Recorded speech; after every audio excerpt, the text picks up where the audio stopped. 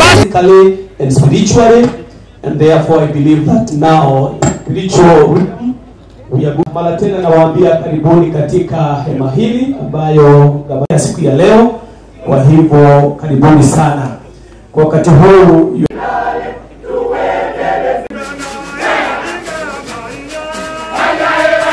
Mazuri jameni, na sio mrefu sana ambako niliweza kumwalika Chief Officer wa Finance ambaye anaitwa CPA William Kimani sana hii mambo ili akaweze kutupa mustasari wa mahali tumetoka, mahali tumefika. Waziri Nancy and your team, because when we start, Your Excellency, our Governor, ya kwamba those years may have gone, but those years we have a plan to recover them, and we shall recover them by accelerating the pace of work. I came to office here last year in August.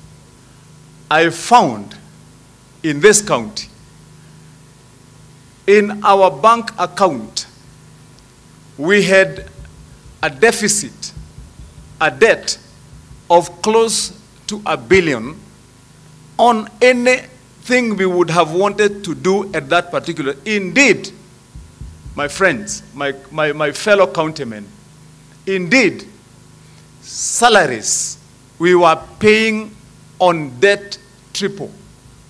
And my CFO is there. He can tell you. The CC Finance is here. That salaries to be paid for 1 month, we were taking on an overdraft over another 2 overdrafts for 1 month to pay. That means to pay them for 1 month, I would be having a debt of 750 million times 3. That's the situation, there it was. I came here and I found pending bills of more than 7 billion. Every facility, and we have got about 153 facilities, medical facilities in Kiambu County.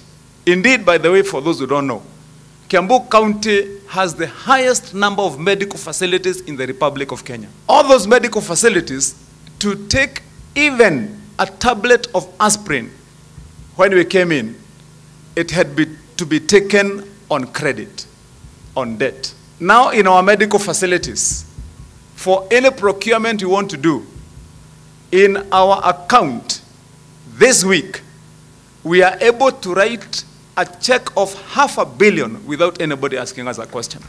I have paid every single person who works in this county, any area they ever had, 100%, and to take it even forward, that we have even now paid people gratuity for time accrued even before they leave office.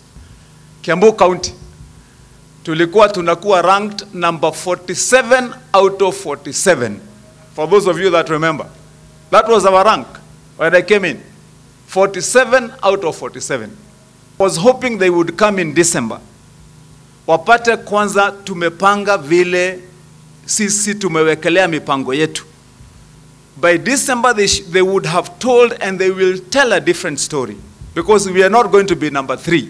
We are going to be number 1 overall in every aspect. Kama vile mwanjua, hatuwezi kaendelea kama hatuna mpangilio mwafaka ambao ungetusaidia kuwa na utaratibu wa kupiga hatua moja kwa ingine. Kwa hivyo siku ya leo ilikuwa uzinduzi huo, na mimi kama mbunge wa Ruiru nikaona ni vizuri nione ni wapi Ruiru imehushishwa katika maendeleo ya